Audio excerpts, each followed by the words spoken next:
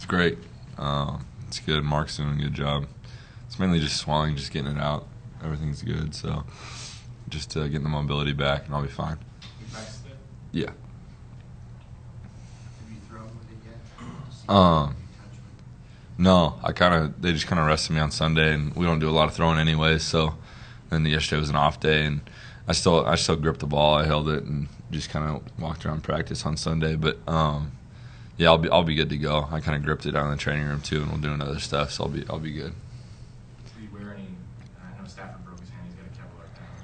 Will you wear any glove or something on Sunday? I'd rather not. So I hope not, but we'll see what we have to do. But I don't think I'll have to do anything like that. Will you try anything this week in practice? I'm sure Mark's gonna have some kind of tape or something, but hopefully that's just for practice. Does it hurt? Not really. Yeah, it's just kind of swollen. It's not too bad.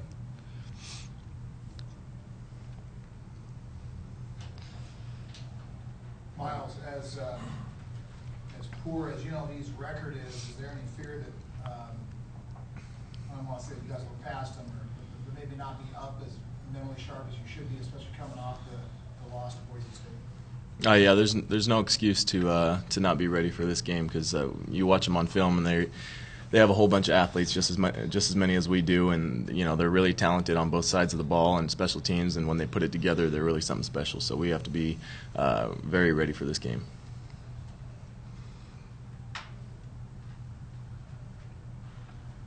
Anything else? What about UNLV worries you guys specifically on offense and defense? What stands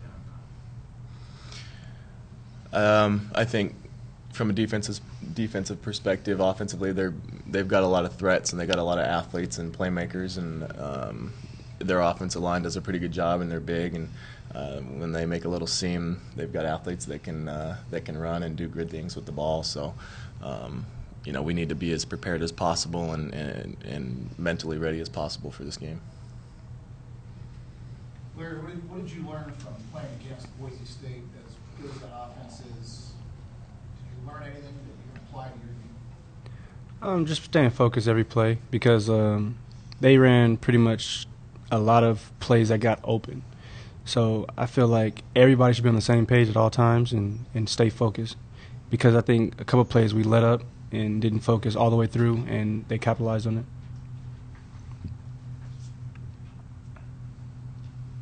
How about the offensive side there, Ryan? What are you looking at versus Vegas?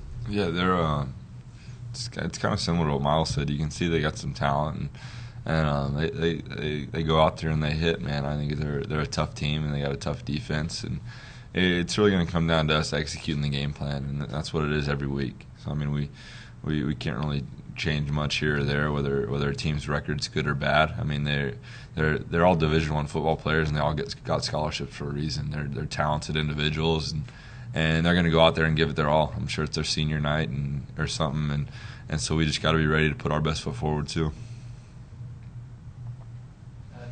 Miles' coach was saying that he talks to you guys every day, and it really has to do with perhaps being more businesslike as you approach the start of a game, not being wild and letting the emotions of the game kind of get away from you and really sort of focus down. And when you look at the second half defensive stats throughout the season, you guys are tremendous. It's the first half that kind of gets away from you. So what do you do to focus for a game like this, make sure that doesn't happen? Yeah, it's kind of like you said. Coach Long every day is preaching to us that we have to treat every game the same. We have to treat every practice week the same. Everything we're doing, it has to be 100% and nothing less. And it doesn't matter if it is Boise or if it's a team with not too great of a record. It doesn't matter who it is, because it's all about us. It's all about how we train and how we prepare, and being mentally, physically ready for every game.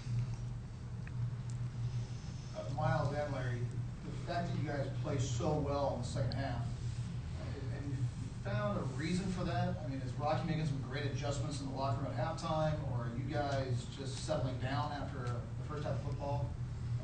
Both of you can comment on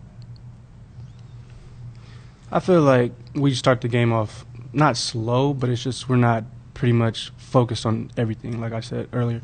But I don't know. I think guys are too excited and don't know how to hold that in and force that towards the game. But I think we get more comfortable in the second half and figure out what the team does well and what they don't do well. But I think we could focus and practice more and figure out how to fix it in the first half. Yeah, it's kind of like what Larry said. It's just once we do get settled down and once we get a feel for the game, we start playing better, and that's unacceptable. Unacceptable. It shouldn't be that way. Whether it's in practice or just mentally or whatever it is, everybody has to do whatever they have to do to get themselves mentally ready to start that way from the beginning and not just play off emotion, but be focused and do their job from snap to whistle every play.